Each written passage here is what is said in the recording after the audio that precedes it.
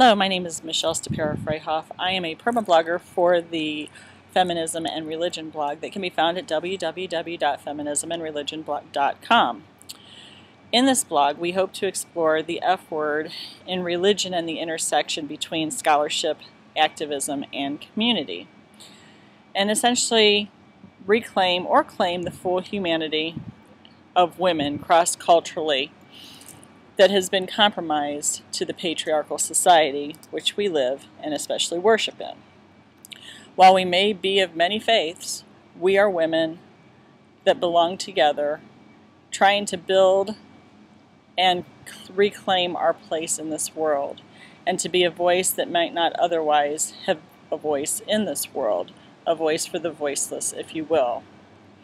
Rosemary Radford Ruether once wrote, especially in the introduction to our blog itself, that we've hardly begun in our strive to close the gap of feminism because we have such a deep entrenchment of patriarchy and male domination that still exists in our world today.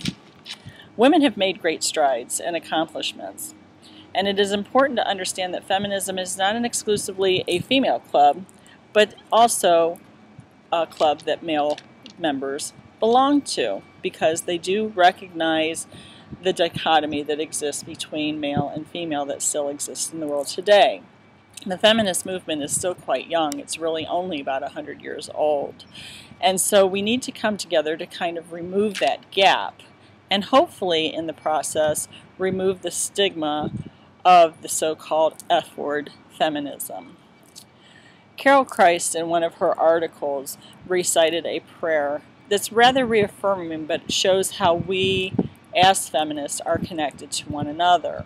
And I think that it's appropriate to kind of close on that measure. People have called me an idealist.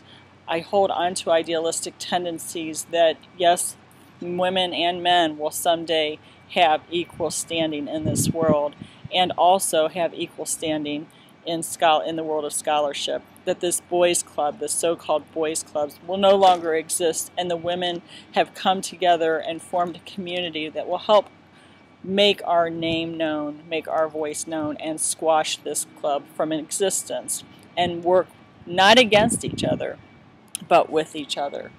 So essentially I would like to conclude with Carol's prayer. I am here because of the feminist foremothers. I am Michelle. I am daughter of Beverly, daughter of Mildred, daughter of Orda, daughter of Hattie, and daughter of a long line of women whose names I may not know, that I have not met, but who have made an impact in this world, going back to the cradle of civilization.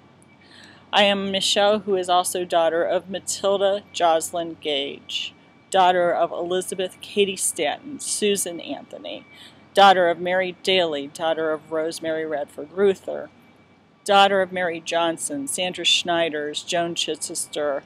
I am also daughter of Elizabeth Schussler Frienza, Carol Meyer, Amy Jill Levine, Adela Yarborough Collins, and Carol Christ, and so many other women whose scholarship have come before me, who have impacted my journey, my vocation to be a scholar in this field as well.